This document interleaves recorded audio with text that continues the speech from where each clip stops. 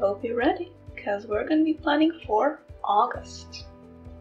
So if you've seen some of my videos, you know that I like a more scrapbooking style of bullet journaling, and that's exactly what I'm going to go for in this video as well, where I will show you how I put together all of my August spreads, all 19 of them. Yes, 19. My first spread of the month is pretty much always a title page, and the only two elements that I always include in my title pages are a little calendar for the month and the name of the month, so you will see those two things here as well. I printed my calendar in advance, and this one has a lemon theme, and I decided to go for lemons because they just feel very summery to me, and since August is the last month of summer, I definitely wanted to go for a more summer themed spread. I also wanted to use these white sparkly letters for the name of the month, just because I've already had them for a little while and I haven't used them yet, so why not? And of course, because the letters are white, I needed to put them on some sort of colored background to make them stand out. And I chose this fun polka dot green version, because I thought it kind of went well with the lemon theme. Lemons are yellow, although my lemons are black and white just because I don't have a colored printer. But still, generally they are yellow, and green and yellow go well together. And that's how I found myself with a green themed title page. And the rest of the elements I chose just keeping that in mind. So I added a green themed photo, a couple of stickers, and for major sparkle and drama, a very, very sparkly green piece of paper.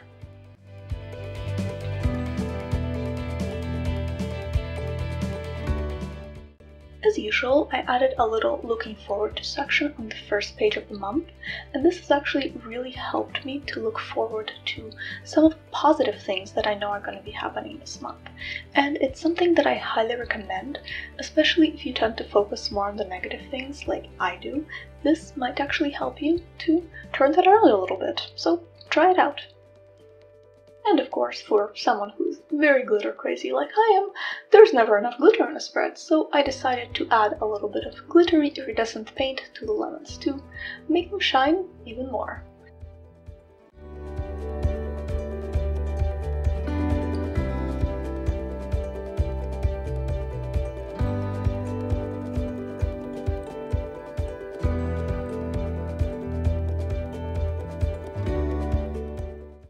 So I usually start my spreads by just grabbing the first piece of stationery that speaks to me and building the spread around that. In this case, I decided to grab this piece of scrapbooking paper with little seahorses on it, just because it felt very summery to me, and as I mentioned, I want to get those summer spreads going. In this case, that piece of paper just happened to be blue, so this spread is going to have a blue theme. And it starts with a blue photograph, which coincidentally is also ocean themed, which goes nicely with my seahorse ocean themed paper. And that's pretty much where I lose the ocean theme, but I'm still sticking with the blue, and I'm pretty much adding blue butterflies and a bunch of blue washi tape. Well, a little bit of purple and blue washi tape as well, with butterflies too. Now, at some point while I was setting up this spread, I realized that I would actually like more space for this particular spread, just because I knew that it would be my best of the month spread, and just like my looking forward to spread, I like to write a bit more because I really feel that it helps me stay positive. So I ruthlessly tore down my little piece of blue paper and made it substantially smaller so that I would have more space to write.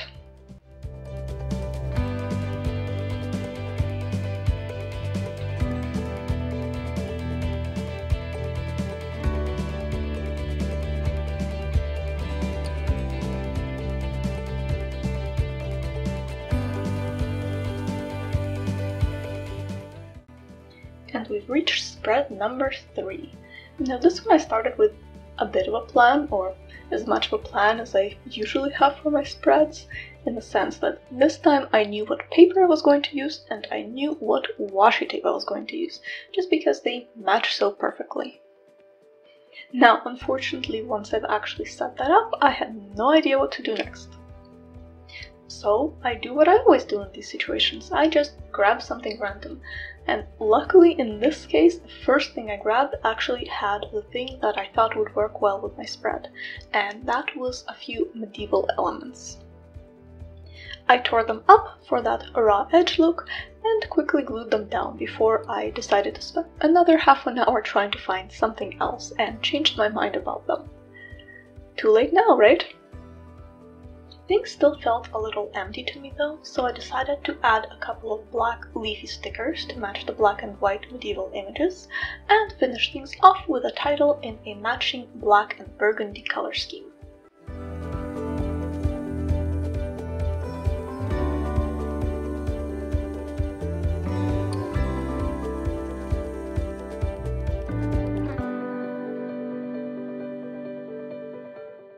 And now it was time for the habit tracker. Now, I'm gonna be honest and tell you right away that this is my least favorite spread from this entire setup. And that's saying something, because there are quite a few spreads here. In fact, I even thought about taking it out, but I thought I'd leave it in and show it to you anyways. Just to show you that, well, not everything turns out the way you want it to, and it certainly doesn't for me. My original vision for this spread was that I would use this tiger image and add just a little bit of silver around the edges to make the spread a little bit more sparkly and add that little bit of extra drama to it, because I thought that the tiger picture was pretty enough on its own, but needed just a little bit of extra spice. Unfortunately, once I added the silver paint, yes, it did sparkle, but it also looked like a complete and total mess. I actually had to come back to this spread the next day to try to salvage it a little bit, and I tried to do that by adding a little bit of my favorite black and gold washi tape, a few black stars, and a few gold stickers.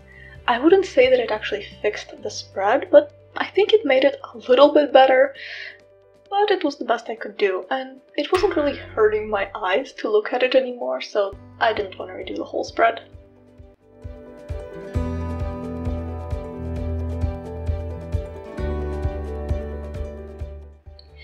Now this is another tracker spread, and if you've seen my previous videos, you'll know that this is actually a new thing for me to use two spreads for my trackers. But the previous way that I was doing it, using only one spread and a graph at that, was just getting too messy. Plus, some things just shouldn't be tracked on a graph, they don't really make sense like that. So I decided to try out two spreads. And this one is one where I would just put a check mark onto each box corresponding to each day of the month for, well, whenever I actually completed this particular habit, or felt whatever it is that I'm tracking, because I have a few emotional states, physical states, and a whole bunch of habits. So it's sort of a general tracker rather than a habit tracker. Now, as I was writing down whatever it is that I'm tracking, I realized that I actually messed up, because I was following the lines of my journal rather than the grids of my tracker. It's pretty much why you see me covering it all up with a piece of scrapbooking paper and starting over. By the way, if you do have some interesting scrapbooking paper lying around and have to cover up a mistake, this is a great way to do it, and no one will even know. Unless, of course, you post your video on YouTube showing your mistake to the entire world. Since my little mistake covering patch is green, I decided to just go for a green spread. Clearly fate was telling me something. Or maybe it was just sleep deprivation. Who knows? Whatever the case may be, I added the first green element I found, which was this green forest photo, and then I matched that with some green forest themed stickers and some green forest themed washi tape. The last thing I added was this white polar bear sticker, just because there was an empty space there in the spread, and if you've seen the name of my channel, then you know I like polar bears, so it's always a win.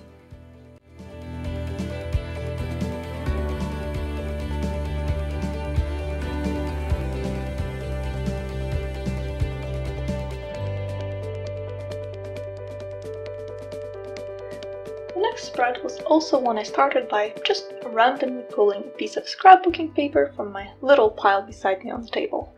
And I decided to go with this combination of pink and blue strips. I'm not really sure how to call this, quite frankly, but I think the two designs were meant to go separately, but I really like them together, so I went with a pink and blue theme for this particular spread, following this design. This time my headings were typed and cut out. Now, sometimes I write my headings, but sometimes I prefer to have them typed up, just because, well, I don't have the most calligraphy-like handwriting out there, and that's despite the fact that I do practice quite a bit, I just haven't gotten there. believe me, what you see is a vast improvement over where I started. Actually, the TA for one of my classes was initially asking me why I type up every single assignment when he didn't actually require them to be typed. Now, this was for a class which actually had a lot of formulas for each assignment, and mathematical formulas take quite a while to type up. But after he saw my first test, which obviously I couldn't type up, he decided that he preferred it that way. In any case, back to the spread. To make things a little bit more interesting, I added some pink tissue paper on top of the black and white headings, and a little bit of blue paper to match the pink and blue color scheme. And of course, I added a couple of black butterfly stickers just to make things a little bit more interesting, and because I felt that something was missing before.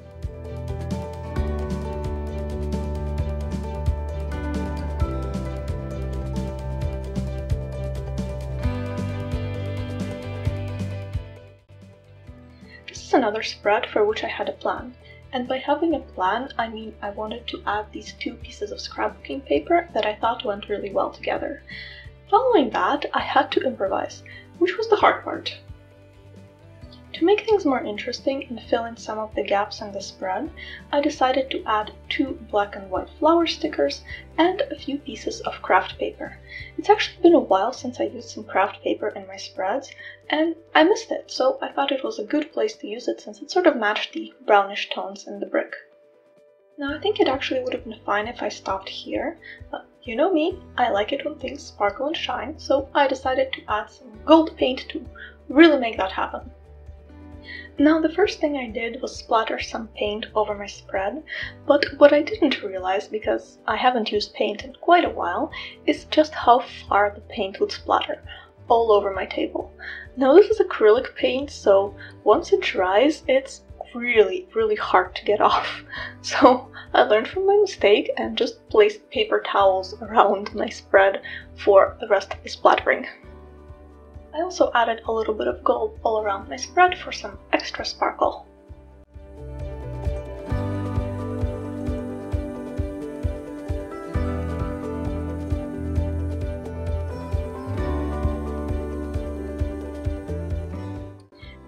This next spread is actually one of my favorites from the setup, despite how simple it is and how quickly it came together. I started with this dark green piece of scrapbooking paper with a sort of vintagey fantasy themed design on it.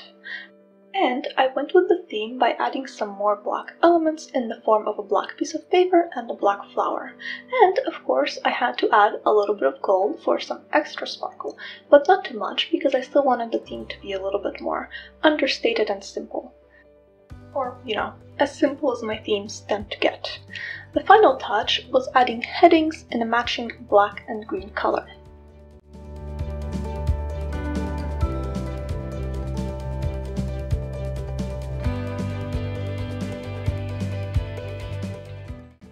For the spread, I realized that I had lemons on my first page, but absolutely zero fruit since then, so I decided to remedy this terrible oversight by adding some pineapples. Now, since those pineapples are blue, you know what that means. It's going to be a mostly blue theme. And I started that with a blue photo, which just happened to have some butterflies on it. And since it did have butterflies on it, and I knew that I had some butterfly stickers, well, of course I had to use those. I mean, can't have the butterflies getting lonely. The rest of the spread pretty much just involves me finding a whole bunch of other blue things to add to make the spread more interesting. Now, once I've added my blue headings, I realized that something was missing. And this is actually where I'm doing something a little bit different and something that I don't do much because I don't really have the patience for it, but I decided to add a little bit of doodling. And I doodled a few black leaves just around the heading to make it a little bit more fun.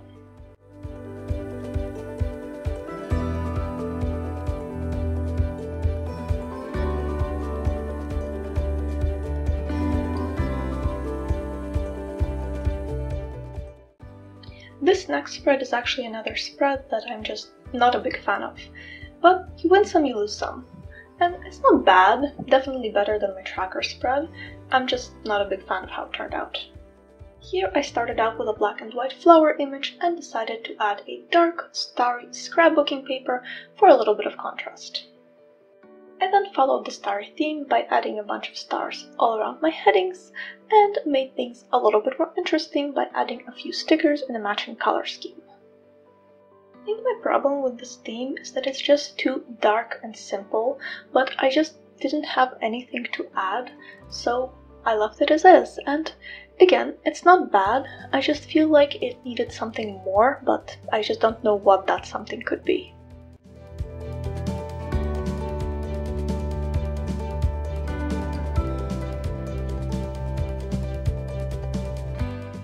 By the way, in case you're wondering, we're more than halfway through the setup and there are only 9 spreads left, so the finish line is in sight! Yay! And to commemorate this momentous occasion, we have something little different, which is a happy little multicolored spread. For this one, I went with a whole bunch of colorful butterflies that match the colors in my little colorful flower image. And once I had all of that down, it was pretty much just a matter of adding a little bit of floral washi and a little bit of gold washi just to make the spread a little bit more interesting and to fill in some of the empty spaces. I even decided to embrace the rainbow theme with my headings, although you can see that I messed up and did 2 of them in blue. But no biggie, I just went over it in green later and presto, rainbow theme restored. All is right with the world. You know, if the world was for some strange reason confined to my journal.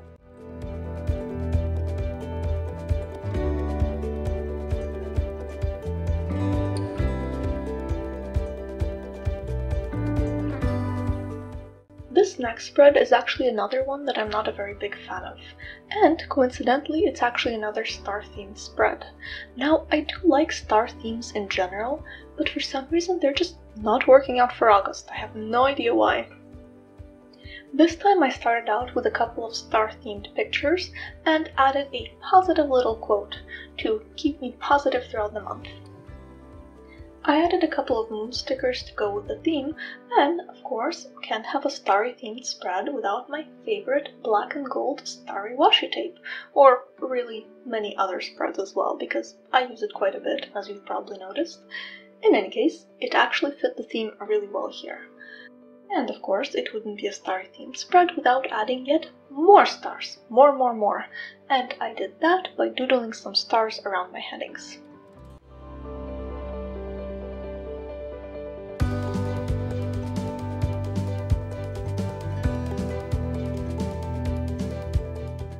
I think I may have been getting tired of all the dark colored spreads because I decided to go for another brightly colored one.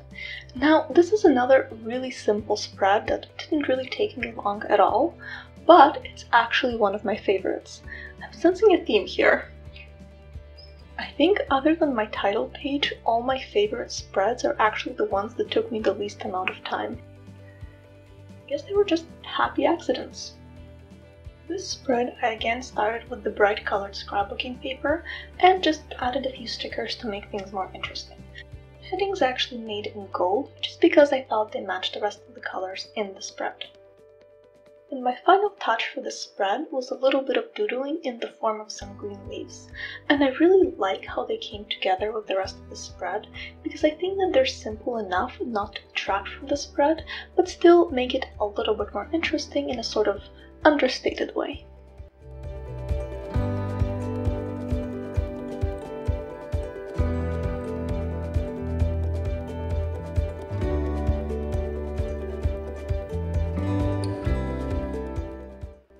This next spread is actually another one that I sort of planned out in advance, at least to some extent. I was going through my stickers and I realized that some of the butterflies looked remarkably like they had a cheetah print going on, and the idea for the spread was born. So you can see that I planned ahead by printing some cheetahs on an orange piece of paper, and I'm going to match that to my cheetah print butterflies. Little quote was actually something else that I came across in my stash that seemed to fit the theme really well, so I used that too.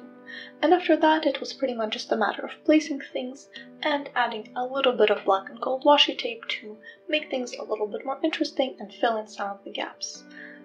For the headings, I ended up going for a bronze color to match the butterflies, and surprisingly it's actually a color that I don't use very often, so it was fun to use it here.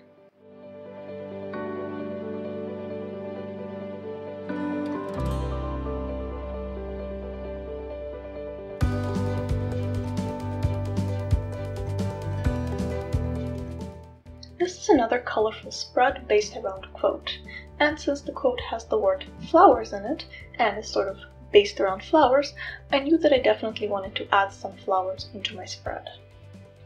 I finally settled on this pink flower photo because it matched the colors in the rest of the spread, and then I pretty much just added a bunch of pink flowery washi tape and a little bit of gold washi tape just to add a little bit of extra sparkle.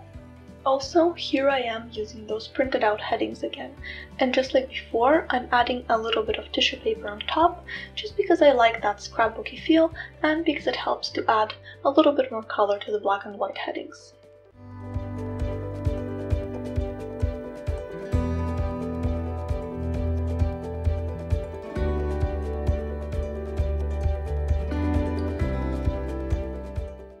By the way, in case you're wondering, there are only 4 spreads left, but this has actually been quite a long video, so if you're still with me, thank you and I hope you're enjoying it so far. Back to the spread. Here I'm using a piece of scrapbooking paper with the words perfectly imperfect written on it, and I think that this would be a good reminder for me because amongst my many problems, I'm actually a perfectionist, so I always have to pull myself back from working on something for too long and trying to make things perfect because there's no such thing as perfect, and I never ever manage to satisfy my own expectations for myself. So hopefully this paper will serve as a small reminder for me to, well, stop that, because I do tend to forget. And since the paper is blue, I decided to match that with a whole bunch of other blue elements, except for the little black and white umbrella, which is there just because I thought that it was really fun and cute, and it's black and white, so it goes with everything, right? I have to say, it took me a little while to find enough blue things to add to make the spread more interesting, just because I don't seem to have that much blue stationery. It's something I should probably remedy because I do find myself creating blue spreads every once in a while, and always run into this problem.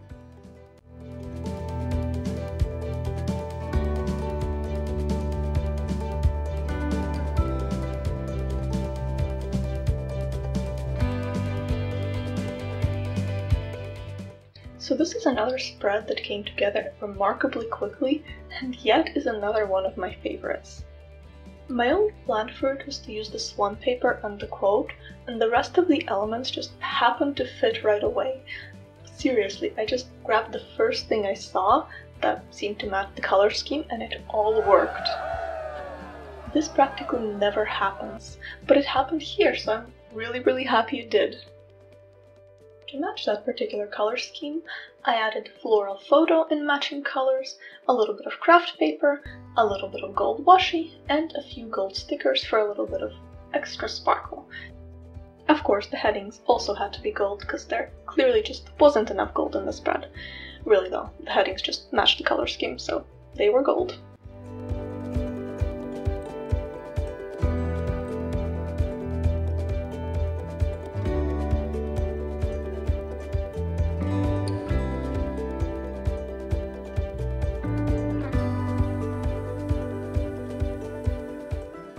For this particular spread, I went for a few more pieces that I printed on the orange construction paper I used for my cheetah spread. To be honest, I went with the orange sun just because I thought that it fit a lot better for August than it would for future months, and this was almost my last spread, so I figured it was now or never. But I actually ended up really liking how this spread came out. Again, it's a pretty simple spread, mostly because I was getting really tired at this point, but still, I think that it's fairly interesting and it's very bold, which I like. To add some more contrast to the orange sun, I decided to put some black paper underneath it, and of course I then used my favorite black and gold washi tape, and to match the starry theme on that, and because I really like the idea of adding some stars around the sun, I added some gold stars around the sun on the black paper. I thought that they stood out actually really nicely, and I really like the result. And of course my headings were also black and gold to match.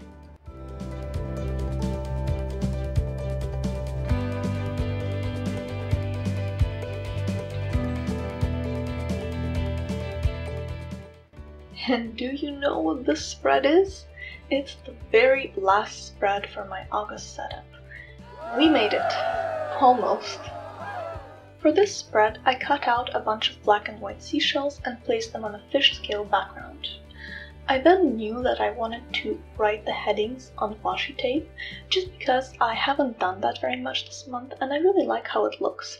Also, it makes the headings look better, and it's sort of the lazy way of making them look better. What can I say? It was my last spread of the month and I was pretty tired.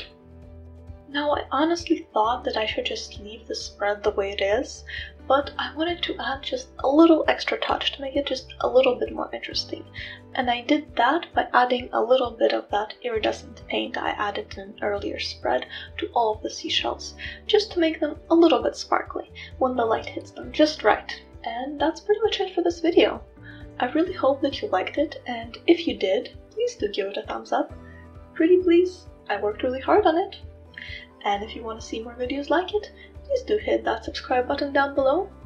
Generally though, I'll see you in my next video. I hope you have a great August. Thank you so much for watching. Be you, always. Bye!